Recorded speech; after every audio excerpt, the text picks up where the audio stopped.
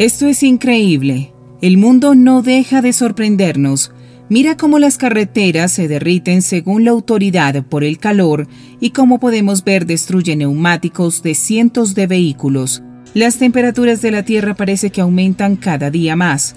Esta vez en Australia, el país que tuvo noticias increíbles gracias al calor que están viviendo, donde neumáticos de vehículos fueron destruidos al pasar por una carretera derretida. Se dice que una carretera se puso tan caliente que el asfalto desde que estaba construida se derritió y causó el incidente, del cual no se reportaron lesionados.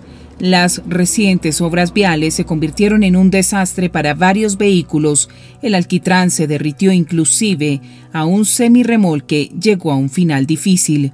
Pero donde no se reportaron accidentes gracias a las maniobras de su conductor, explicaron que la grava no se asentó en el alquitrán y se barrió a un lado hasta la primera luz del sol de hoy en día desde nuestros últimos días lluviosos.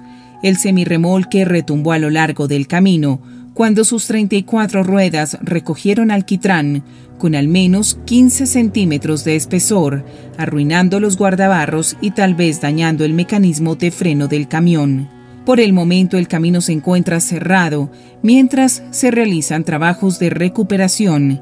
El tráfico local se encuentra completamente detenido y el percance ya fue alertado por las autoridades correspondientes, quienes también expresaron que se reparan los daños provocados en los automóviles.